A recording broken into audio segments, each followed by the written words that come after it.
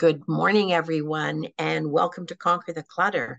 It's the 1st of November, and thank you all for being here. And I hope that boundaries and limits and what you learn through this series, which is connected to codependence.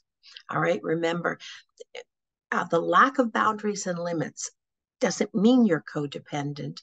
But if you have codependent tendencies in your relationships, it does mean that you're not setting the boundaries and limits that you need. So today's topic is, okay, boundaries and limits, what are they? We did that.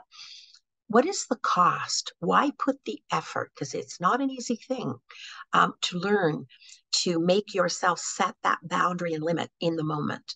All right. What is the cost of not having healthy boundaries and limits? Sooner or later, the most likely cost is burnout. All right. And burnout is exactly the same as that O word we talk about all the time, which is overwhelmed. Right. And knowing that boundaries, though, are the cure to that sense of being overwhelmed and then burned out. And it's just a matter of time. I'm not trying to scare you, just trying to get you to realize there is a benefit to putting the work in when you start to realize you feel uncomfortable. Boundaries or being overwhelmed happen when we become one of or the combination of emotionally, mentally, physically, and or spiritually exhausted. All right. It's like a psychic exhaustion. Now, when I refer to spiritually, I'm not necessarily talking about in a religious context. Your faith, your belief, that is your right and your purview. Burnout or overwhelmed, however, is going to lead to a few other things that I want to raise the red flag about. And that is, you may only be at the stage of being chronically frustrated, chronically resulting in neglecting your priorities. Why? Because when you feel consistently, repeatedly frustrated, it's like having a slow leak. And it does create sooner or later, and sooner rather than later, mood changes in us. All right. Now, those mood changes create avoidance because mood changes are like opening the front door on a cold day and turning up the thermostat to compensate. Not the right adjustment we need to make. And sooner or later, when we're not getting it right, we realize that. Whether we can put it into words or not, we do realize it. And what do you do when you start to get repeatedly or consistently frustrated? Okay. The healthy response, not a good response, is not to keep banging your head against a stone wall, but it is to avoid. That is a healthier compromise rather than continuing to do what isn't working, expecting different results. However, that avoidance starts to not be temporary, all right? Now the avoidance and the burnout overwhelmed escalate the level of stress that you're under. Right? Have we not talked enough about stress, right? And what the cost is to each and every one of us? Now that stress, remember all the work and talk we did about the brain. Everybody thinks the brain runs the show. The brain doesn't run the show. Basically, it is a sorting process for what have you habituated? What is your most likely response to a situation that has certain criteria? It's like an assessment tool, all right? And what did Susie, what did Joe, most likely go to as a response that they found satisfying enough. And it pulls that one out and it offers those ideas to you. And it offers those ideas to you in the form of, just like stress does, all right, just like burnout does, just like overwhelm does, neurological, so firing synapses in your brain, and sooner or later physiological shifts. Now the physiological shifts, what are they? I've asked you before, where when you start to feel overwhelmed or stressed, do you personally, uniquely start to feel that shift?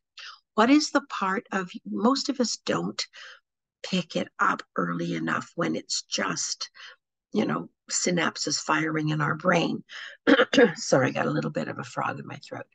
But the physiological, you can head this off at the pass. If you start to do a body scan, all right, when you think, it's just, I don't know, it's just not right, you stop right then, put yourself on pause. Best thing you can do if something isn't working is right away. Don't wait until you're down the road looking at the side of the cliff. All right. Right away, put yourself on pause and do a body scan and look for the physiological shifts, because that is your first alert system. And that is a friend. That is the thing. If you become aware of where uniquely for you that registers first, you can head off wasting a lot of energy and encountering and developing a lot of disappointment. Because in our body, we encounter our triggers. All right. Now, they can be kind of the first alert triggers, or they can be run for cover triggers, depending on how long you let that get a hold of you and keep a hold of you. Burnout heavily influences us. Do you know what it heavily influences us to do? It's something we don't do.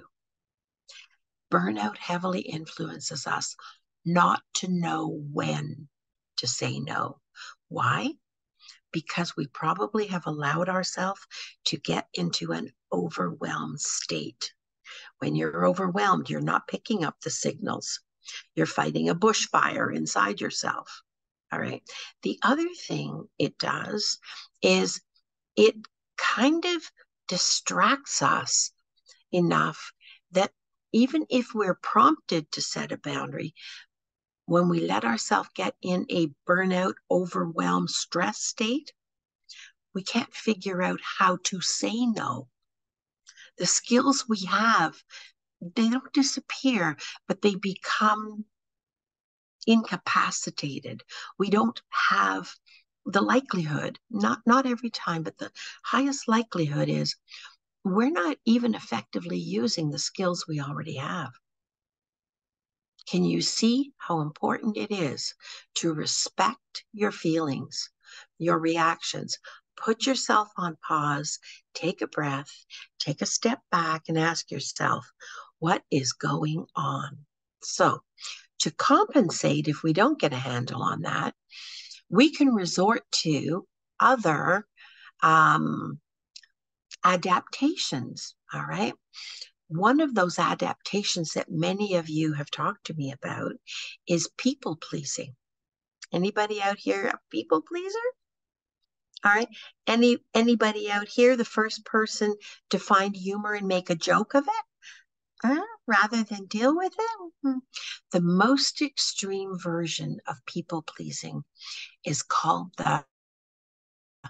and we've talked quite a bit about people pleasing. So I wanted to kind of up the game a little bit. It's called the superhero syndrome. Do you ever hear yourself saying, it's okay, I can do it all? Now, we don't generally add that all word, all right? Because that kind of is like a little bit of an alarm system. That's just not logical. But we can say, no, I can do it. So we remove the all so that we can move forward. All right. Now, when we resort to people pleasing, we are usually, setting ourselves up to accept and actually aspire. We are considering the likelihood that we will take on or continue taking on, even when we find ourselves up to our hubcaps, unrealistic expectations. Another way to get burned out and overwhelmed is even when we do that, not being appreciated for what we do, right? When we're not appreciated for what we do, one response, and it's not an uncommon one, is to keep trying harder and harder and harder and harder to please, not knowing when to say no. And despite knowing the fact that we're already kind of running on our toes and that we're busy, anybody out there doing this? We can make of all the things we're planning to do, it isn't even on the horizon to be able to take a step back and do less. It's almost like you're running on your toes and losing your balance, and all there is forward movement. All right? You don't take the time to say, wait, and rebalance. Why am I the only one with my hands dirty? Why am I the only one speaking up? And instead, we drive ourselves to continue. Now, sometimes we're telling ourselves, I just need to keep going to finish, to complete this. But when you're on empty, you're on empty. All right? It's okay. And we try harder and harder and harder and harder, either to keep our word to somebody else or to please, because it's easier to please than it is to confront. How many people find it easier to buy peace by people pleasing, by agreeing, all right? Or just setting that boundary and doing a reboot, okay? How many people here find down the road that they've actually set themselves up for being on what I call autopilot? You don't even have your hands on the equipment any longer. You're not driving the bus. The bus is carrying you to the next obligation. Is there sometimes too, and is there anybody out there doing this? I want to give you an alert, all right? That as you're moving forward, you've lost track of what it's doing to you, what it's costing you, all right? And you're even adding other activities. You've lost track, all right? I see some nods there. And have those activities, once you've given your word, be careful, have they actually become then obligations? You feel obliged, okay, because you gave your word, because you know how, because you can, because you have 15 minutes left in your day. All right. So you're going to take on a 45-minute obligation habitually. All right. Now, priorities happen, and the priorities of each upcoming day, remember, all right, you're not none of us is in control of what today or tomorrow is going to send us. We have to leave time and space and energy for the unknown, the unpredicted. So now you're on autopilot, or now you are obliging yourself. Now you are people pleasing. Now you are overcommitting.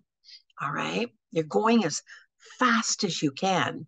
Or even if you're not going as fast as you can, you're using up all of the energy you have. All right? At the end, you feel depleted. Well, you're on a high, all right, because that's what adrenaline does. But when the adrenaline stops, you sink like a stone. How many people out there do that? Okay. Priorities of each day are going to get added. Okay, know that. And we can be especially vulnerable even at our busiest time, because are we susceptible to somebody needing something? And we don't consider, it's not selfishness, it's assessment. It's just assessment of, can I help? And if I can, how much can I help? And even if it's a little more than I should help, I'm going to extend myself a bit. Okay. But not enough and not habitually that we empty ourselves. Not to the point where we seem to lose track of where we are and what we're doing to ourselves. Sometimes, okay, something is just too good an opportunity to miss. Sometimes we're not doing it for someone else. Sometimes we're overextending ourselves because we see the possibilities in something. How many people here are creative or have what I call the engineer's brain? You see something and it triggers you to think of what you could do with it, what you could make out of it, how you could fix that, how you could fill in the blank. How many people are creative, artistic, imaginative? That's the engineer's brain. Okay. Okay. And so not wanting to miss out, we take that on too. If you have a susceptibility to that characteristic, to that mindset, be careful. You really need to manage what your obligations are to every day. All right. So, how many people out here, when you find that you have overcommitted, I'm interested in this one. Okay. Never even consider asking for additional support. So when I took on this responsibility in Mississauga, I looked at it. I knew it would be tough. I knew it would kind of take me out of my normal environment with the supports that I have for an extended period of time. And I knew there'd be a cost. All right. But I made very clear that this was not a one-person job. All right. And so right out of the gate, I knew enough, because I do have to work on the same things you have to work on. We are all tempted. All right. It's not a one-person job. How many people here, when they find themselves overextended, even when they are talking about their own obligations, their own responsibilities, actually are comfortable when you get that first whiff of, wow, this is bigger than I realized. What was I thinking? Actually feel entitled to ask for support. And how many here have been that support for someone else, but you wouldn't ask for it for yourself? Anybody? I want you to put that in the chat box, because I want a reading on that. That maybe superhero syndrome needs to be the topic of a future podcast. If you don't ask for that additional support, no, there's only one ending, and that is you are carrying the entire load. All right. So right now, stop and consider, everybody out there. All right. What is your maximum load? When do you know enough is enough? And does it register? All right, does it register upstream soon enough because you don't feel like you've almost been wiped out? How empty are you by the time you let your body, your mind, your energy tell you, we're in trouble here? Okay, we are very soon going to be running on a deficit. What is your maximum load? And are you factoring in all aspects of your load? All right. Now, I'm going to ask you to take out your papers and pen because this is not just a talk exercise, this podcast. It's actually a reflection and a little bit of personal work. And in bullet format, okay, list what I'm going to give you a minute. Okay. What do you have to do? Monday coming up, Tuesday coming up, Wednesday coming up. See where I'm going with this? Thursday, Friday, Saturday, Sunday coming up. Take a minute.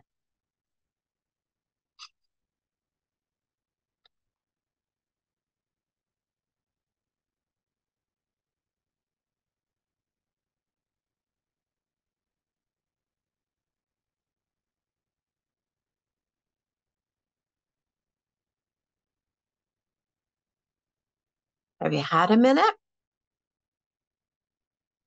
Okay, I've got head shakes. Okay. What do you have to do? Now, as an exercise, if you're really not good at foreseeing what the load is and you kind of have an ad hoc approach to it, that, oh, you just as the day comes, it'll unveil itself.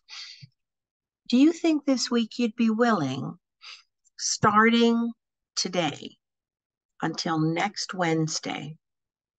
And when you come next Wednesday, come with your list.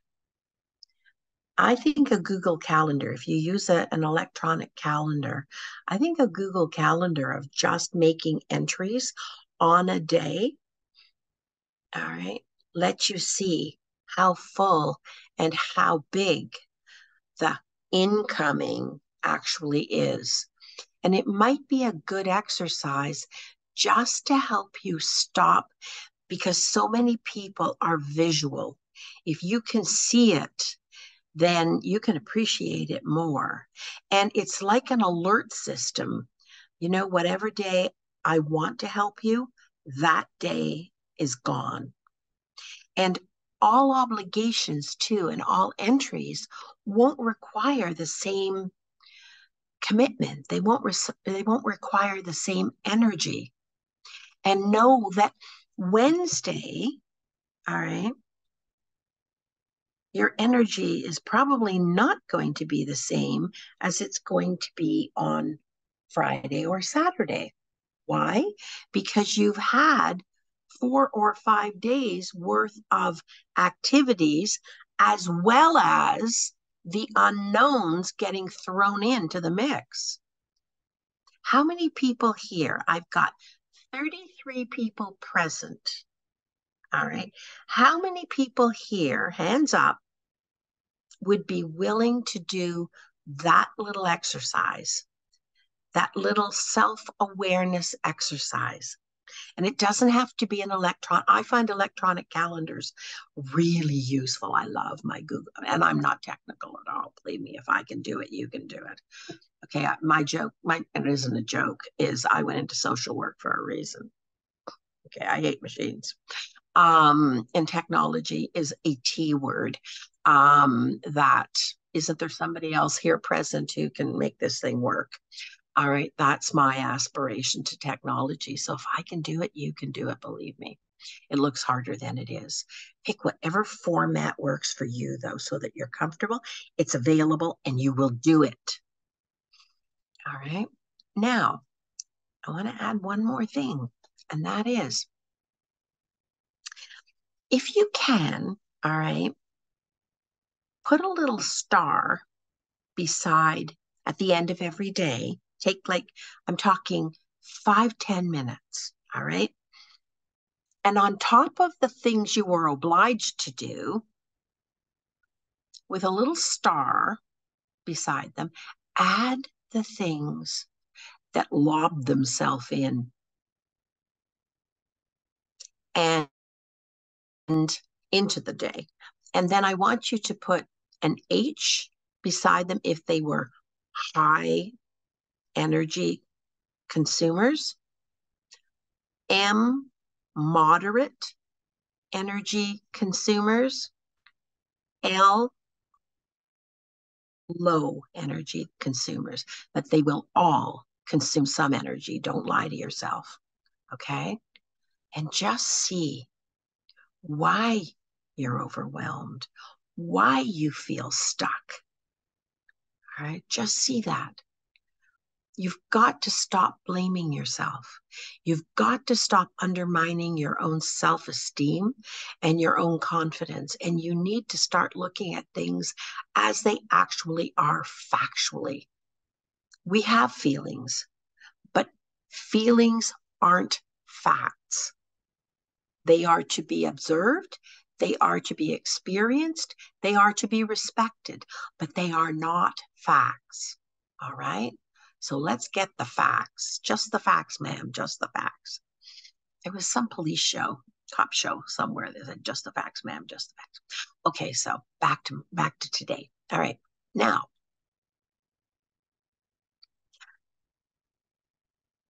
one more entry. Okay. And that is on each day, put a little heart symbol and put what you did that day to add to your own replenishment of energy. I personally, all right, like to sit on the Chesterfield in the kitchen and cuddle my dogs. I personally like to ask people I know really, really, really well, I could use a hug. All right. I personally like to sit down and figure out how I ended up to my knees in something that I didn't see and make a commitment to myself. I'm going to watch out for that tendency in myself or that thing that I don't give enough warning bellness to. Okay. And we all have repeats of that. We all have repeats of that. Right. Everything on that list takes energy. Right. When do you let yourself and how do you let yourself catch your breath? How do you even do something that would even qualify as reasonable self-care? Because if you don't do a tad of it, at least a tad of it, every single day, all you're doing is emptying your system as you meet the obligations of tomorrow, as well as whatever surprise gets lobbed in.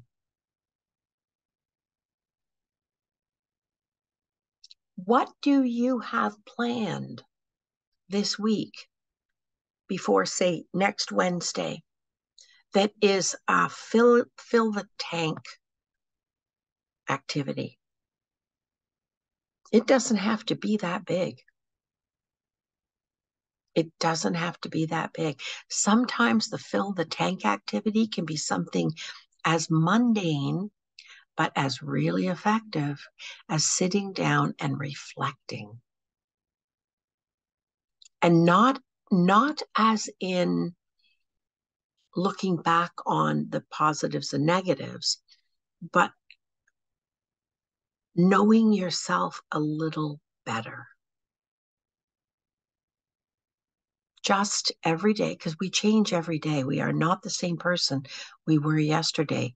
Whatever happened in our life has changed us. Maybe hopefully not profoundly in a negative way, but we're changed every day. We come to ourselves a slightly different person. We're either smarter, wiser, or tireder. Tireder is repeat, repeat, repeat, repeat. All right. What are we repeating? And what is it actually creating for ourselves and for others? Okay. Now, when it comes to self-care, replenishing the energy, are we expecting ourselves to use something that doesn't actually exist and isn't available to us? What was the plan? Another scale that many people use is not knowing in a situation, not knowing exactly how to say no and not wanting to seem rude.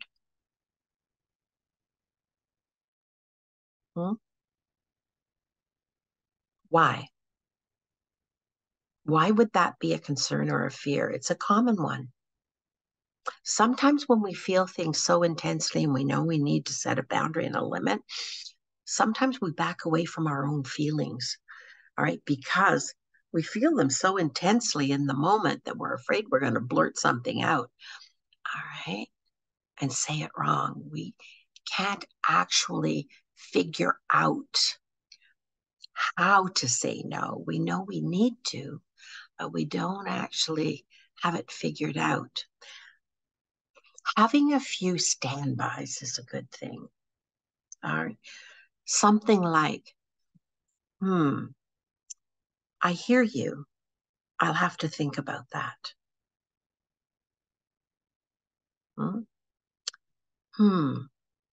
I hear you. Make eye contact when you say that. Okay, I hear you. I'm not sure where I stand on that. I have to think about it. Or if you really know right out of the gate, this is a non-starter. I hear you, but I'm not comfortable with that. So at this point, if I have to make a decision right now for you because you need one, it would have to be a no. Don't say I can't, because that opens up the discussion for why. Never justify. Never explain. Never justify until never justify at all, period. All right. You're never required to justify something. When someone's trying to put you or inadvertently put you on the defensive, just say something like, it's hard to say, which is the absolute truth if you think about it. All right. That's hard to say. I'd have to think about that. But when you feel yourself being put on the defensive, stop. Stop. Say, well, interesting. Somebody years ago, taught me that the best pause word, I think personally, is to look the person in the eye, look a little perplexed, like, interesting. I'd have to think about that. It just covers 100 different ways not to end up getting pulled into something. And then you can go away and think about it. And once it's a considered decision, you're all adults, all right? You're all adults. You'll know what to do. If you feel pressured, however, like somehow it's just off balance, like I said, in this situation that I'm helping with right now, negotiate for how much you can contribute. This isn't a one-person job. I'd like to help, but I don't see that as a one-person job. Who else? When you find other people, another person, other people to help, come back and maybe we can talk about it more. Right? Okay. And do that, please. Practice that. Try it. Try it in your own words, especially when it's been your nature to want to do it all. You have a kind and loving, energetic heart. All right. Is it time, do you think, to learn that it's okay to not do it all, even if you can do it all? It can be especially challenging, to take the first step and begin to convince yourself. That can be the harder step forward, to begin to convince yourself to take the time you need and ask yourself, is there a situation right now? And maybe we do this right now. Maybe we do a little ad hoc reflection. Is there a is there a situation right now, all right, that you're facing currently that you believe that needs doing? With that handy dandy paper and pen, would you write it down? Why? Why is that situation currently so necessary to do? Why? I'll take a second and wait. Why is it a priority? Why does it have to be a priority?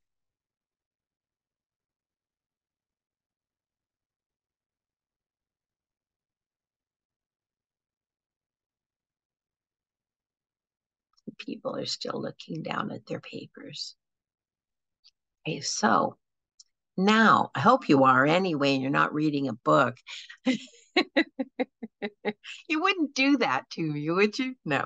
Okay, so now I'd like you to challenge your mind. You know that part that heavily believes this is an absolute priority? Maybe it is. Maybe it isn't. Let's see. Now I'd like you to challenge your mind to consider, are there any other reasonable reasons that it doesn't actually need to be done as the priority it feels that it is? What would be so terrible if it wasn't that much of a priority? It may still need to be done, but how quickly, how involuntarily, how automatically do you consider something and make it a priority? When you're considering this right now, this situation in the moment, how many people, how many out there of our community went very quickly to the thought, whether it's priority or not, to do it anyway, right? Because it's just easier. It's just easier to do it. I don't want to do it. It's not like I'm really looking forward to it. I wish I didn't have to do it. It would be great to be able to sit down and read a book or do something else. Go for a walk. Get your walks in before the snow falls. Just do it because it's easier, right? Sometimes, but not habitually. We can't look at everything that comes into the to-do list and make it a priority.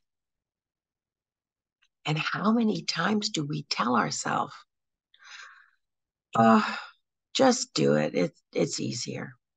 Now, I know I advocate for when you've got something in your hand and you'd like to just put it down, right?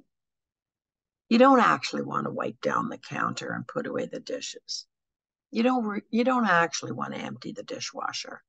All right. And I say, just do it now. It never gets easier. I'm talking about a small, doable, in your face, in your hand activity rather than putting it down and making it a bigger job later. That's how I want that applied. That's what I'm coaching you to. That is not about applying that principle to everything. Oh, I'll just do it.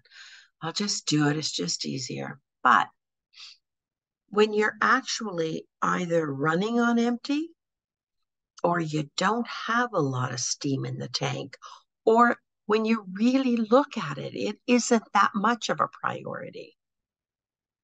Could you do less of that thing, a part of that thing, and some self-care and some self-replenishment? Because another pitfall to getting burned out and overwhelmed is always repeatedly, habitually prioritizing the other over yourself, the other's need instead of your need. Like somehow only one can have the good stuff. Sometimes it's okay to parse it out and everybody gets a little bit, including you, on a regular habitual basis. That's okay. You should at least be equal to whatever the priority is, unless the house is on fire, there's projectile vomiting, or a femoral bleed. Okay, those are the three exceptions. All right. The other's need is not 99% of the time. Nothing terrible is going to happen. Okay. Their need, it's a person, a thing, a job, a whatever. When you're running on empty, all right, their need is not necessarily greater than yours. On that daily to-do list, I wish I had my to-do here. On your daily to-do list, okay, is there anything included that is akin to 15 minutes of relaxing? 15 minutes of reconnecting with yourself? Remember every single day. When was the last day that everybody, each and every person here, all right, went and found, made it their business to find joy, fun, and play? Reminding yourself that you are a learning, growing, developing human being.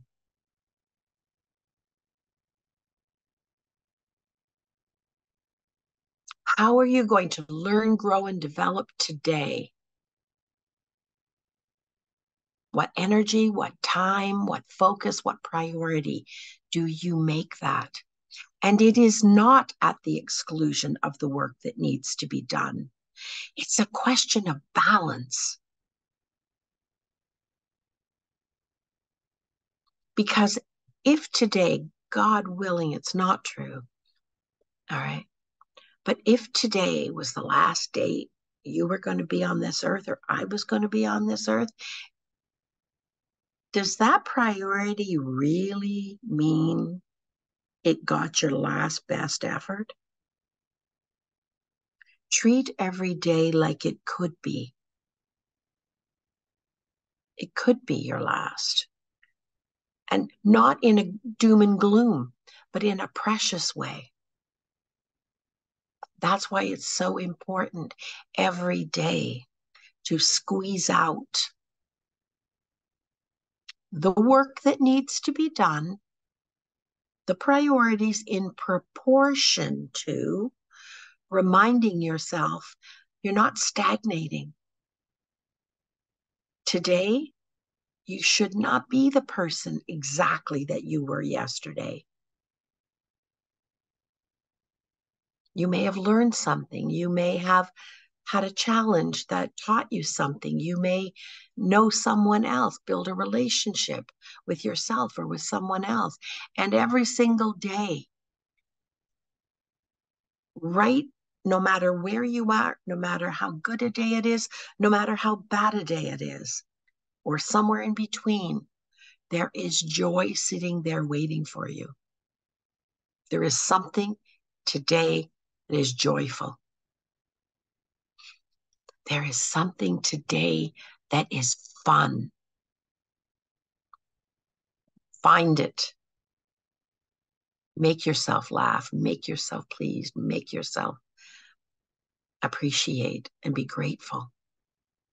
And don't let the kid in you become a grumpy bossy boots to yourself. Okay?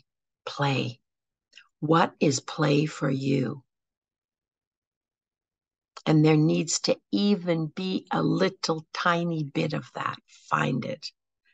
That's what keeps you you. That's what keeps you energized. So just like the old adage, put your own mask on first. Every day I'm trying to coach you. Every day it's not about the clutter.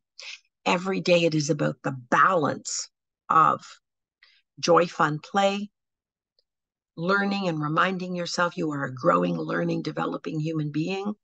You are changing and developing for the better.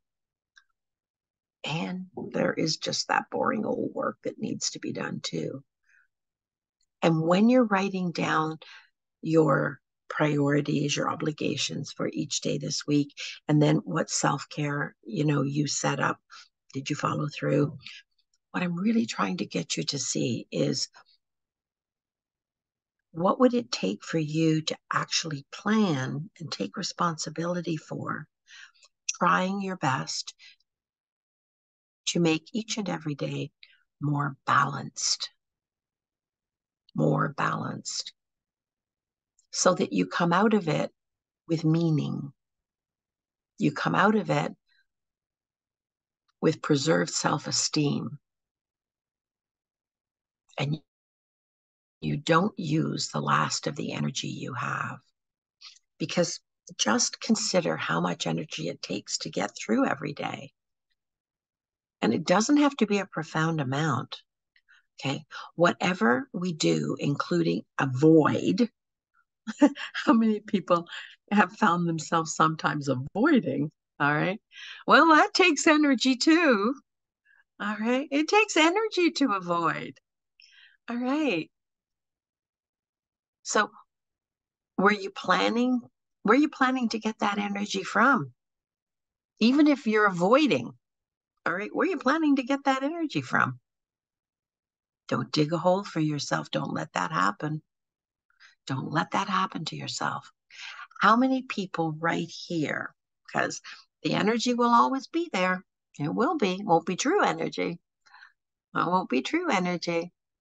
All right. You make yourself feel bad enough. You make yourself feel guilty enough. You make yourself feel whatever, sort of running on your tippy toes, going so fast.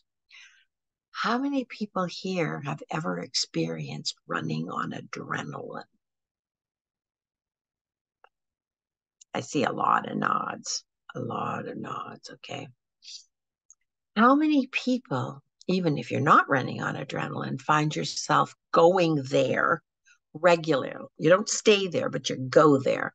When you're feeling that adrenaline, that's when you know you're at your limit. Mm-hmm. Where did you think you were going to get the energy? If you do that, all right, that's survival. Where were you planning on getting the energy to take care of yourself? Not even necessarily in any profound self-care way, just setting boundaries so that you are in your space. Nothing else is taking up your legitimate right to the space that's yours. Mind, body, spirit, energy. All right? And where in heaven's name were you going to get the energy, which is sometimes a little harder, to reinforce healthy boundaries? To set them is one thing. To reinforce them, you already have some pressure or conflict when you're reinforcing them. And to maintain them, Where are you going to get that energy? Do you see that you're setting in motion? And how can you see that it practically dictates that the feelings you don't want to have, those feelings that aren't good for you, and they're certainly not good for your relationships with yourself or others, that processing those feelings takes energy. So the more you let permeate that, and you have boundaries, maybe you're not setting them, maybe you're not voicing them, but every time you feel put upon, every time you feel that's not right, something has just permeated a legitimate boundary of yours. And processing the feelings takes energy. So for more productive goals, all right, what would you say is the main focus for each of the days of the week you listed? What would the main focus be? Would it not be, first and foremost, self-preservation?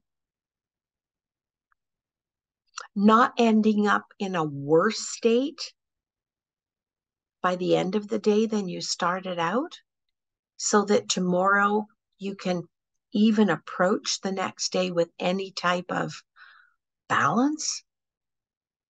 And where are you going to get the energy to meet your own needs? What do I need? Where is it? And how do I get enough of it to make enough of a difference? And those three questions are always answerable. They're always answerable.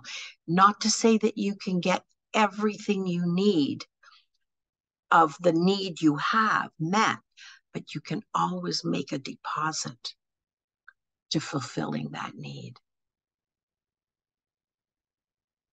And while you're asking yourself that question, this list in your mind, on the paper, in the Google Calendar, are you on the list? When was the last time, honestly and truly, you put yourself on the list? Because repeating a plan that empties you is never going to be helpful. Never. How many people here today do it anyway? And in what forms do you do it? Right now, let's stop and take out that paper and pen. And write down, please, as many as you can.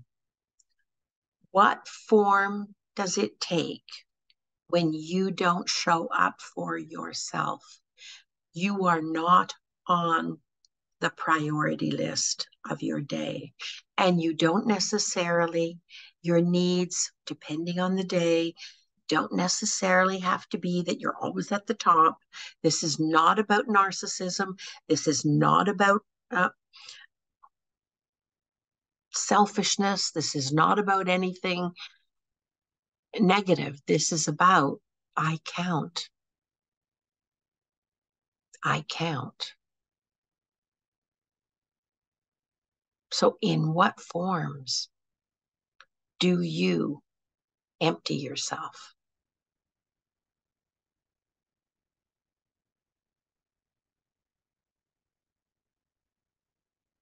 Now, in what form do you protect yourself reliably from doing it? Emptying yourself, running on empty, keep going, end up overwhelmed, end up burned out, feeling burnout, low mood, discouraged, overwhelmed. In what forms do you protect yourself? And are any of those forms related to avoidance?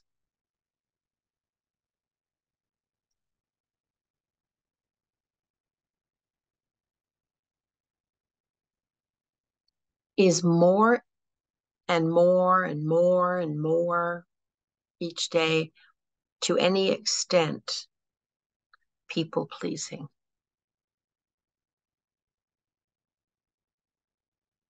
In your mind, do you have an other? Could be somebody who's deceased, the rules, the committee. That's people pleasing. They just aren't sitting around tangibly in your environment, but they're still there calling the shots. Are there actual people just to buy peace? Or legitimately, in a positive way, you love this person. And it's not to say you don't love the other people, but they're in your space. You're the one who calls the shots. To what extent does people pleasing in some form, all right, leave you with so little energy left in the tank that avoidance is your best option? Well, it's practically all you leave left over for yourself. Is that possible? Now, you know what? You might never believe this, but when you look at the definition and description, to what degree do you aspire to what I referred to above? And that is to some degree, even in your mind, when you're looking at the clutter, the superhero syndrome. Because it's all got to be about you getting it done, right? Really? Okay. Are you saying to yourself, I can do it all? Is there anybody here saying, I should do it all? If you put I should do it all as opposed to I can do it all, what are the reasons that you should do it all? Because every single part of that clutter, of course, is you, right? Every single bit of it. Last time, I promise. Keep that pen and paper handy. This time, if you would, write down 3 reasons why pleasing the other is the better choice over yourself repeatedly. Sometimes, you know what? Sometimes stuff gets ahead of us. And sometimes we do have to play catch up out of respect for the other.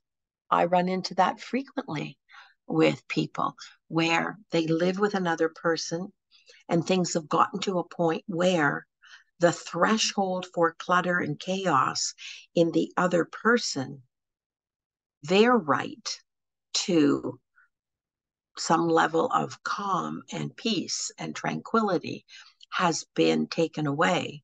And yes, okay, we work on reclaiming, lowering the level of clutter and chaos, but still in a way that each day is balanced. Joy, fun, and play, learning, growing, developing human being, and an equal portion, whatever else you're giving most of your time and effort to, an equal portion to self-care. Self-care in the form of either preserving your energy or increasing your energy. And here are some things on a closing note that I want you to watch out for. It's that little voice, that little voice that's kind of in the background, and it says, oh, it's just easier. Do it. It's just easier. And it's not the thing in your hand that you're not going to make the job bigger. It's something like, okay, all right, it'll only take half hour. Okay. Or no, I should do it because I'm the only one who knows how to do it right. Or the other person They won't do it, right? So by default, I need to do it instead. Listen to yourself. When that little voice, that little saboteur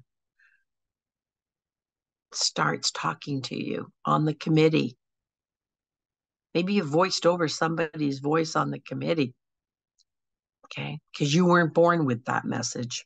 You picked that one up somewhere. Don't make it your own, all right? And know this, no one, not you, not me, the best and the worst of us, right? No one can do it all. So stop trying. If you need help, get the help you need. Get the job done, get it off your back. And do it before you're burned out and you're so overwhelmed, you're going in circles. You take care, and I will see you next week. Have a great week, everybody. Make it a great week. Bye.